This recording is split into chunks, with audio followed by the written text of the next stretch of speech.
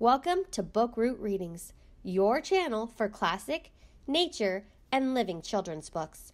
Click the subscribe button to be notified of new readings. Enjoy the story. The Moon Seems to Change by Franklyn and Branley, illustrated by Barbara and Ed Emberley.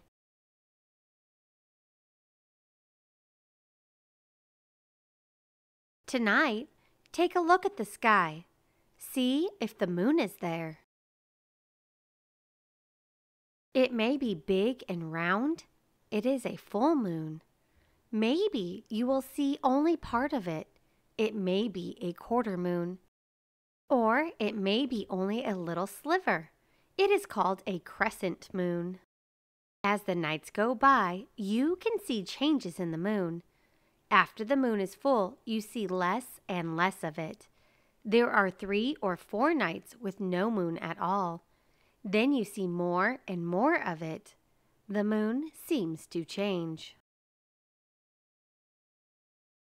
It really doesn't. It seems to change because the moon goes around Earth. As it goes around, we see more of it. The moon gets bigger. It is a waxing moon.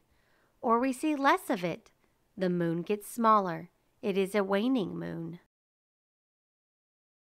Half of the moon is always lighted by the sun. Half is lighted and half is always in darkness. It's the same with Earth. While one half of Earth is having sunshine and daylight, the other half is getting no sunshine. It is night. A day on Earth is 24 hours long. Midnight, start. 6 hours, 6 a.m. 12 hours, noon. 18 hours, 6 p.m. 24 hours, midnight, finish. A day on the moon is almost a month long. Start. About 1 week. About 2 weeks. About 3 weeks. About 4 weeks. Finish. It takes the moon about 4 weeks to go around Earth. Start. About 1 week. About 2 weeks. About 3 weeks. About 4 weeks. Finish. As the moon goes around Earth, it is sometimes between Earth and the sun. The dark half of the moon is facing us. We cannot see any of the lighted half. This is called new moon. Dark side of the moon facing us, so we cannot see it. New moon not in night sky, so we cannot see it. A night or 2 later, the moon has moved a little bit along its path around Earth. We could then see a small part of the lighted half. It is called a crescent moon. We see it just after sunset. It is in the west, where we see the sun go down. You may be able to see it before the sky is dark. Sometimes you could see it in daytime. Each night the moon seems to grow. The moon is waxing. We could see a bit more of the lighted half. About a week after the moon is new, it has become a first quarter moon. It looks like this. Sometimes you could see it in the afternoon before the sky is dark. After another week, the moon is on one side of Earth and the sun is on the other side. We could see all the lighted half of the moon. It is a full moon. We see it in the east as the sun sets in the west. We can't see it in the daytime. Each night after it is full, we see less and less of the moon. The moon is waning. In about a week, it is a quarter moon. This is third quarter. It can be seen after midnight. After that, the moon once more becomes a crescent. Each night, the crescent gets a bit thinner. We would see it later and later at night, long after we're usually asleep. A few days later, we cannot see the moon at all. It is once again a new moon. About 4 weeks after the moon is new, we have another new moon. 2 or 3 nights later, the moon has become a thin crescent. Night after night, the same changes occur. Keep watch on the skies and you will see the changes.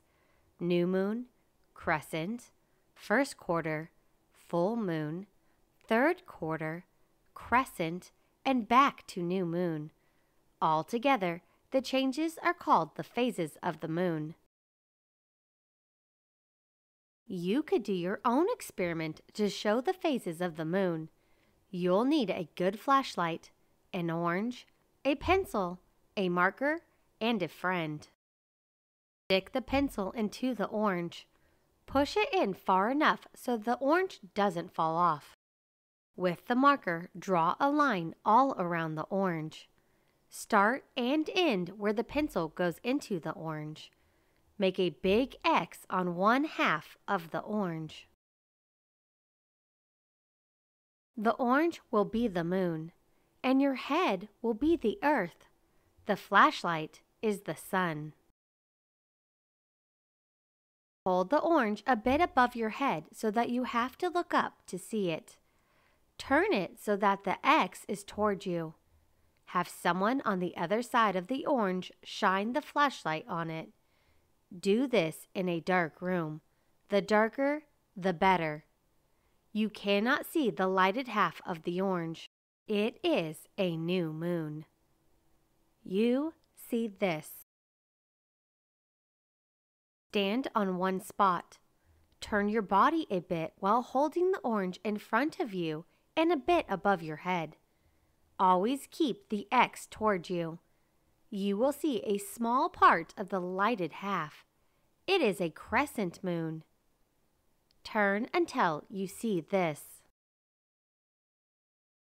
Keep turning, and soon you will see more of the lighted half of the orange.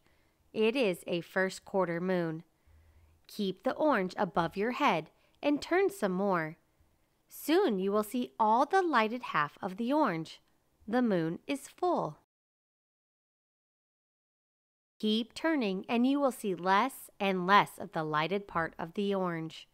You will see 1/4 of it, the third quarter moon. Then you'll see a thin crescent. When you have turned all the way around, you have seen all the phases of the orange, the phases of the moon. You held the orange so that the X on it was always toward you. That's the way it is with the moon. The same half of it is always toward Earth. Until spaceships went around the moon, we had never seen the other half of it. This is the side of the moon you can see from Earth. The other side.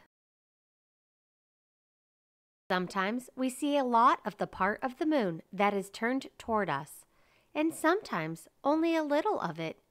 The moon grows bigger and then gets smaller. The moon seems to change.